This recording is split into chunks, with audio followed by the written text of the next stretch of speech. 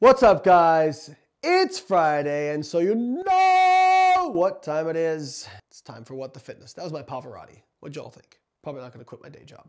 What the f***?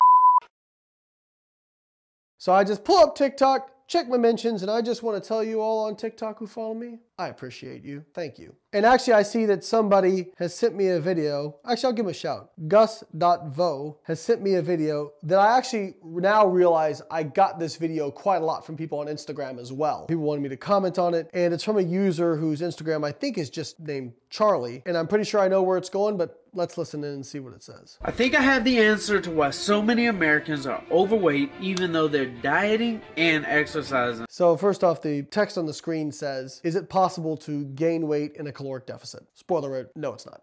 People are telling me that it's impossible to gain weight if you're eating less calories than you burn. It is possible. We've been documenting this for 10 weeks. I think Charlie cleaned it, all of us. The rest of this episode is going to be the science of why I've gained weight despite doing everything right. What does my blood work say? You're insulin resistant. The primary role of insulin is to block any other form of energy utilization in the body. So this means... Oh, here we go. The insulin zealots. So I'm going to explain why this is bullshit. So this means if I've got fat over here and insulin rises, you cannot burn fat. Behind every stupid claim, there's some physician out there who never had basic nutritional science. Calories in versus calories out means nothing. It means nothing. We're gonna work on Means bringing nothing. the insulin resistance down. 30 grams of protein within 30 minutes of waking, followed by 30 minutes of steady state cardiovascular exercise. The weight will fall off. What about HIIT training? You go to the gym, your body needs energy. It cannot use fat. He said no HIIT training. You're Wow. burning your muscle. I might finally have the answer. So that's a lot of bullshit in a short period of time. You know, I think this guy's probably trying to help people, but let's just first address this. You can gain weight in a calorie deficit. No, you cannot. The energy you consume in food form is the energy, the calories, because calories is a unit of heat, which measures the energy content of food. Calories refer to the chemical energy that is stored in the bonds of food. You cannot create energy out of nothing. In order to gain mass, it means you would need to create carbons out of nothing. That is not possible. Now, there are a lot of people who think they've been in a calorie deficit and gained weight. Usually, this is for one of a few reasons or a combination of reasons. The first being, people are horrible at tracking their nutritional intake. There was a study done in people who were obese who self-reported that they could not lose weight on low calories. They reported that their average intake was 1,200 calories per day. Their actual intake was close to 2,000 calories per day. Almost double. I think it was a 47% difference between their reported calories and the amount of calories they actually ate. And this is even after the researchers told them, we will know if you are underreporting. They also overreported their activity by 53%. Now, a lot of people, this is very attacking to them. They're saying, you're calling me a liar. I don't think necessarily that people are lying. I think that people have a horrible understanding of what's actually in food.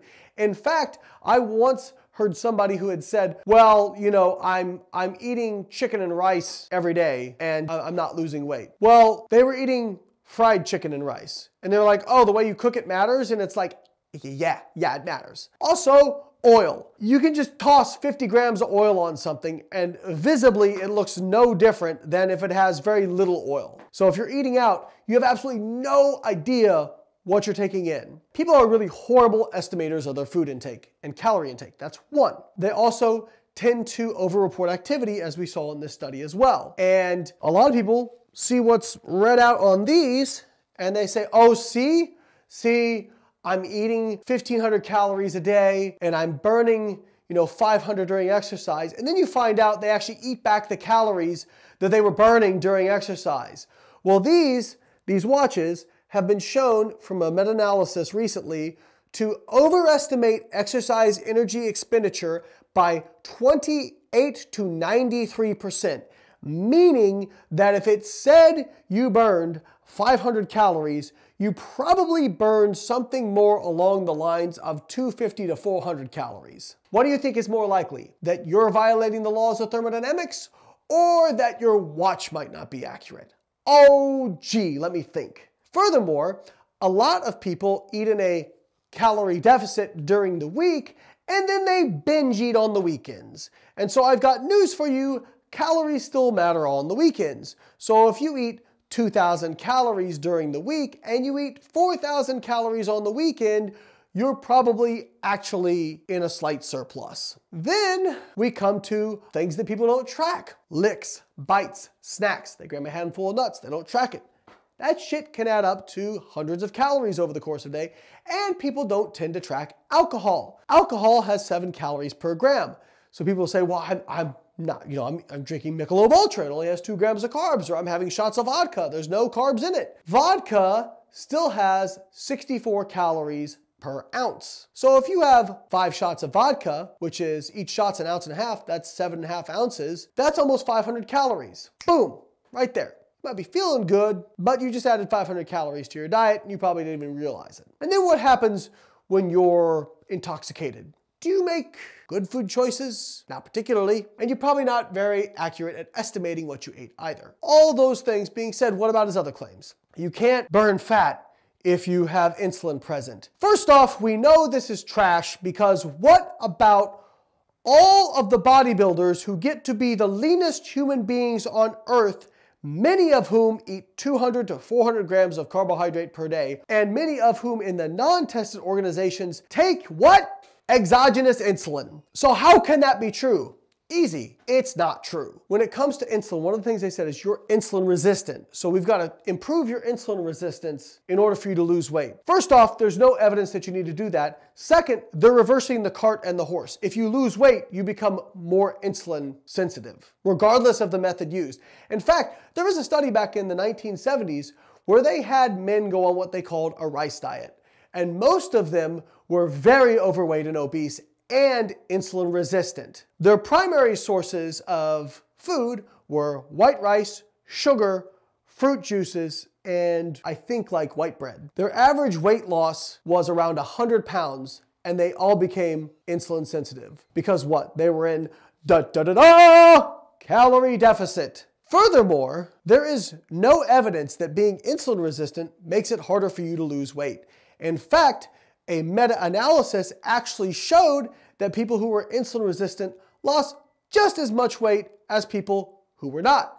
Which, if you think about the physiology of insulin resistance, it actually makes sense because if you're insulin resistant, it means you're also insulin resistant in fat cells and not getting the same influence of insulin on your adipose tissue, which means you should actually lose more fat. In fact, people who are obese or insulin resistant not only lose just as much or more weight than comparative people who are lean or non-obese, but they also tend to have higher metabolic rates. So this idea that, well, you're insulin resistant and that's why you can't lose fat, that is completely nonsense. People who are insulin resistant and obese tend to be much worse estimators of their nutritional intake. They tend to have greater hunger signals. They tend to be less sensitive to satiety signals, and they tend to possibly have greater metabolic adaptation. So those things are working against them.